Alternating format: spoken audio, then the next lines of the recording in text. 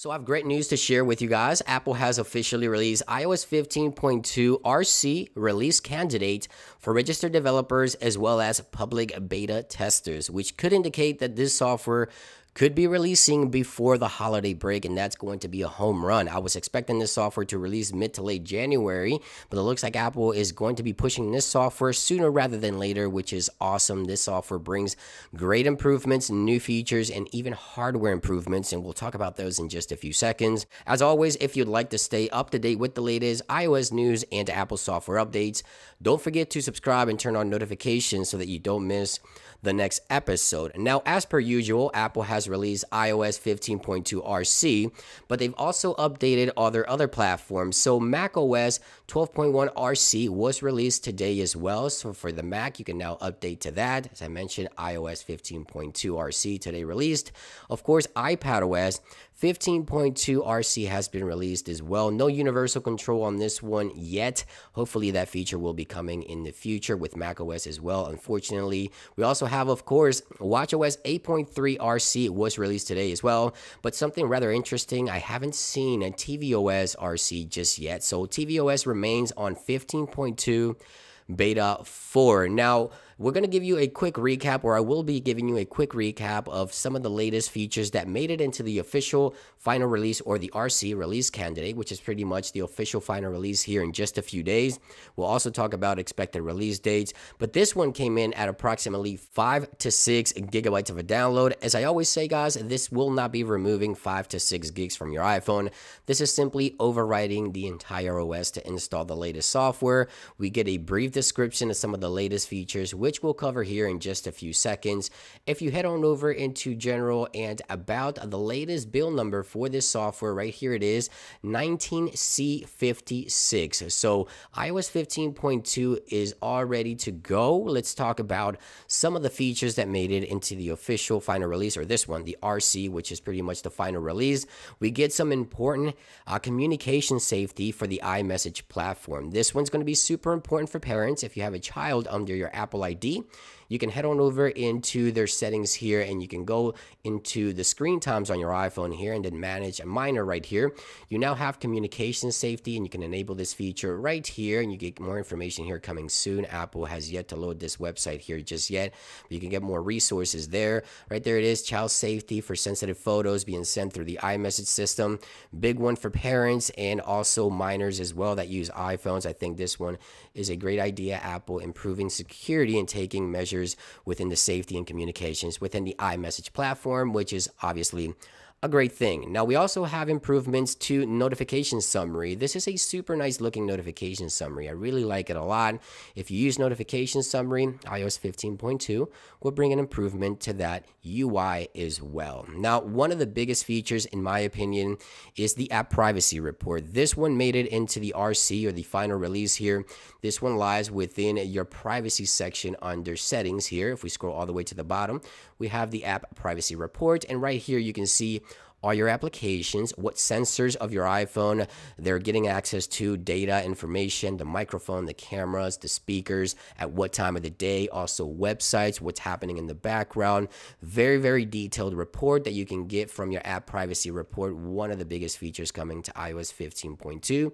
You're going to love this one as well. Now, Apple also updated emergency SOS. So if you click the side button 5 times, you probably notice that your iPhone starts counting down from 5. Well, now it starts counting down from 8, just in case you accidentally initiated an emergency call. You have more time to cancel that call. However, if you cancel the emergency call, you also have a notification telling you that you can re-enable it by going into the settings or clicking the side button 5 times to reinitiate that call if you accidentally stop the call, which is pretty cool actually. So Apple is being very, very clear on this one. Another great feature coming to iOS 15.2, and this one was delayed, but it looks like it's making it to the final cut. That is digital legacy, passing down your digital legacy.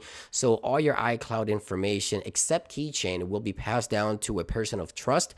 You can send a key to someone that you trust, so if you pass away, they can have access to your data. So passing down your digital legacy is now available within iOS 15.2 RC, and you can send that key to someone so they can do whatever it is that you wish with your data after you're no longer here. There's improvements to the Apple TV application. There's actually a new store tab available. You can now purchase and rent directly within this tab here. A lot easier to do through the Apple TV application. There's also improvements to the camera. There's a new button UI right here for micro photography, which is a very, very welcome addition here. In case you didn't intend to shoot a micro, you can actually disable that within this toggle once you get close to a subject. So let me show you here in this camera right here. Right there it is. Let's say I want to take a picture of this iPhone here. You'll see that the button appears right there. You can see I can toggle it on and off if I wish to do so. Switch lens. Pretty cool feature coming with iOS 15.2. So stay tuned for that. That should make it into the official final release here as well. Now there's also improvements to Apple Music as well. So you can now search within a playlist. So if you head on over into your Apple Music here and you go into a playlist, yes, I know this sounds like very simple, but Apple did not allow you to search through playlists. You can now do that directly within the playlist in Apple Music. And Apple has added a new Apple Music plan as well. So now you have the ability to purchase for $4.99 a month a Siri voice plan for Apple Music. This will allow you to have Apple Music on your HomePod. If you're not using an iPhone or an iPad or a Mac, but you still have a HomePod, let's say businesses can probably take advantage of this. You can purchase Apple Music and just use Siri to listen to music on your HomePod without having to subscribe to anything else Apple. So pretty welcome addition here for Apple Music as well. And if we head on over into the cell data options, there's also improvements here as well. Again, Apple went big with privacy this time around. We have right there limit IP address tracking. So this will limit tracking from known trackers within Safari and Mail within Apple's application for iOS. You can enable this feature. It is enabled by default, so I wouldn't recommend you turn that off. But again, Apple going big with privacy with iOS 15.2. Now there's big changes for the iPhone within the hardware as well. 15.2 improves two major aspects of the hardware as well.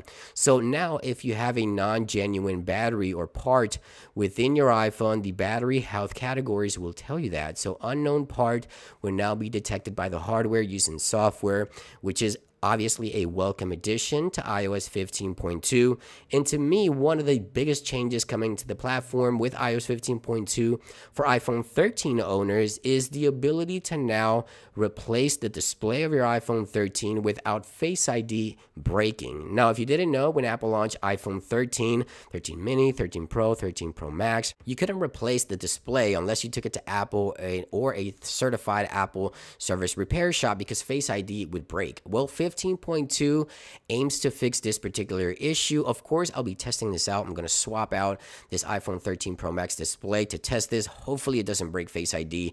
I've seen other sources report on this particular situation, and it looks like Apple has fixed it with 15.2, even going as far as now starting next year with a new self-repair program as well. So if you didn't catch that, I'll link that in the description down below. But iOS 15.2, this has been a quick recap. RC has been released today. When can we expect an official release? Well, it is December the 7th. If history is any indication and history repeats itself, iOS 15.2 may be released to everyone to download as early as Monday, December the 13th next week. At the latest, I would say the 15th, but I think on Monday, the 13th of December 2021, Apple should release iOS 15.2 to the general public alongside watchOS, tvOS, iPadOS, and macOS. By the way, the HomePod software has also been updated as well. 15.2 HomePodOS RC has been released for the Apple Music stuff with the Siri voice plan, and that's pretty much it. iOS 15.2, stay tuned for my follow-up video. I'll talk about some of the bugs, some of the issues with the software before the official release. Let's see what Apple has fixed. Obviously, I haven't had enough time to test some of the bugs within the software, so stay tuned. In the next couple of days, I'll report back on the battery, the performance, any bugs, any issues, or any bug fixes as well with 15.2. Thank you for watching, guys. Have a great day, and I'll see you on the next one. Peace.